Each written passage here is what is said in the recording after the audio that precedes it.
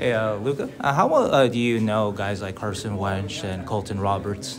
Played against them. I know Yeah. they played for BWC. I kind of played there too, but a couple years younger and stuff like that. Uh-huh. So I know of them. I played against them quite a bit. Not as much Wedge as Roberts, but yeah, they seem to be good guys, good players. Nice to have a very large BC contingent here between those two, you and Macklin. Yeah, it's pretty sweet to see it grow a little bit. Obviously, like we all know each other somewhat, so it's pretty cool.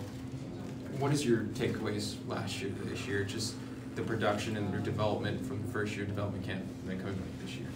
Yeah, I definitely learned a lot last year. Even throughout the year, having like Spiza and Todd kind of watching our games and giving me feedback and stuff, just about like the D zone and what I could work on has helped out a lot.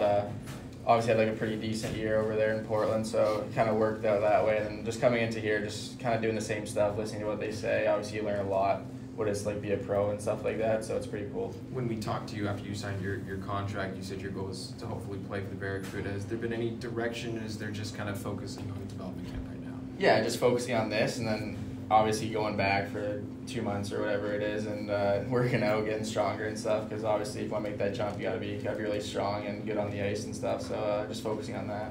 Since signing, has there been any difference? I know I spoke to Colin Graff after he signed over the summer. He talked about just the utilities, the help that you get from the Sharks just after signing with them.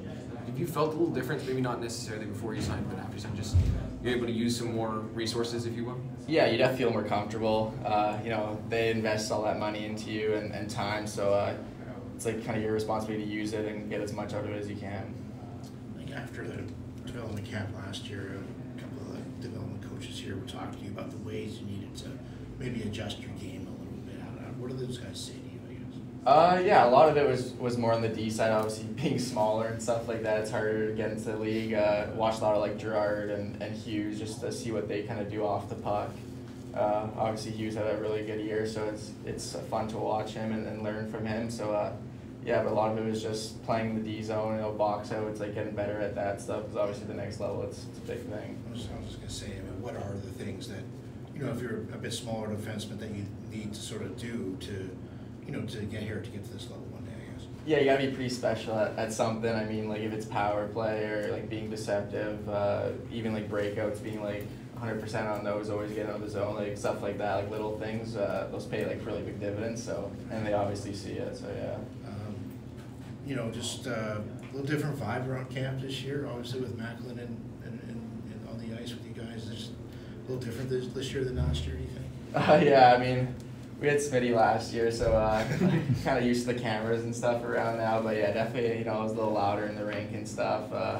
Obviously having a generational guy like that, it's going to be a little louder and just more comfortable and stuff like that. So yeah. Does it bring you excitement on the ice? Like, do you kind of just feel like, hey, I want to turn some of those cameras to me, type sort of thing? Yeah, for sure.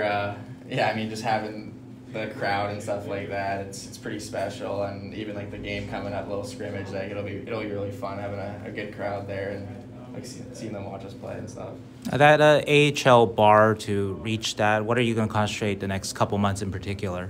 A lot of it's just like lower body strength, and I had a long season, so kind of tweaking some stuff, making sure I'm healthy. That's probably the biggest thing is getting to 100% and just getting stronger. And your first time, I guess, defending Macklin Celebrini, what's your impression? What's difficult when you defend him? Yeah, he's pretty elusive and deceptive and stuff. He's got a couple tricks up his sleeve.